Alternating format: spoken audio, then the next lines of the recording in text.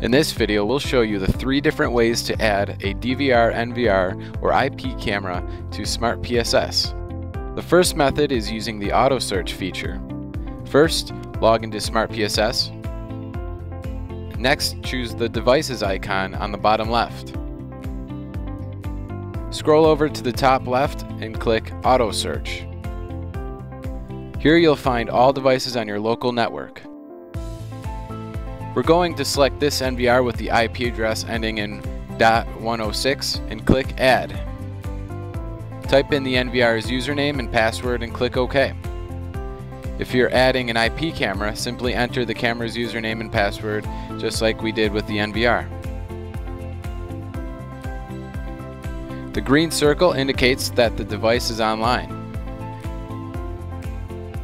Now scroll to the top left and click the plus sign to add a new tab, and choose the Live View icon.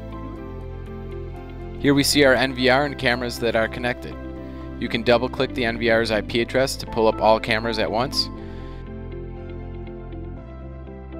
To remove the camera feeds, simply right-click and select Close All Videos. You can pull up individual video feeds by double-clicking the camera underneath the NVR group. The next method is by manually adding a device.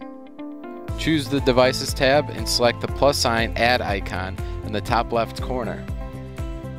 Enter the credentials for the device. In this case, we're adding an NVR on a local network.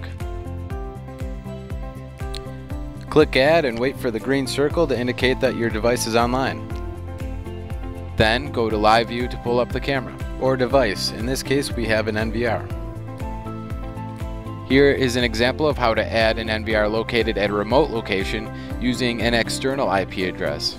We're going to add a device manually the same way we just did, but now we're going to use an external IP address. The third and final way to add a device to Smart PSS is the P2P method using the device's serial number.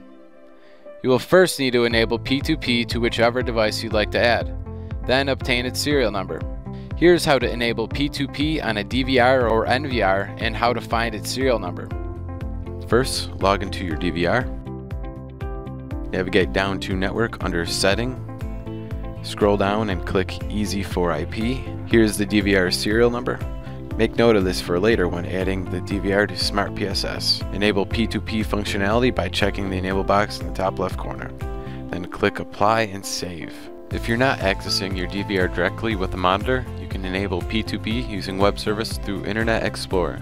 First, type in the IP address of your DVR into the Internet Explorer web browser. Log into your DVR. And then we're going to click the gray Setup tab on top. Then click Network on the left and navigate down and select Easy for IP. Check the Enable box to enable P2P. You will see the DVR's serial number once again under the QR code to the right. After you've enabled P2P by checking the Enable box, click Save. Here's how to enable P2P on an IP camera and how to find its serial number. First, type in the camera's IP address into an Internet Explorer web browser and log into the camera. Next, navigate to the top right and click the Setting tab. Scroll to the left and select Network and then TCP/IP. Find the Easy for IP tab and click that. Enable P2P by checking the Enable box. Here you will find the camera's serial number. Make note of this for later. Click Save and wait for the message to ensure your settings have been stored. Now that you've acquired the serial number for your DVR or NVR, you can use it to add your device to Smart PSS. The process is the same for adding an IP camera. Go to Devices and change the method to Add from IP/domain to SN for Device Support P2P and fill out the device's credentials. Once that's complete, select Add and wait for the device to go online. Next, you can go to Live View to view your device. Thanks for watching.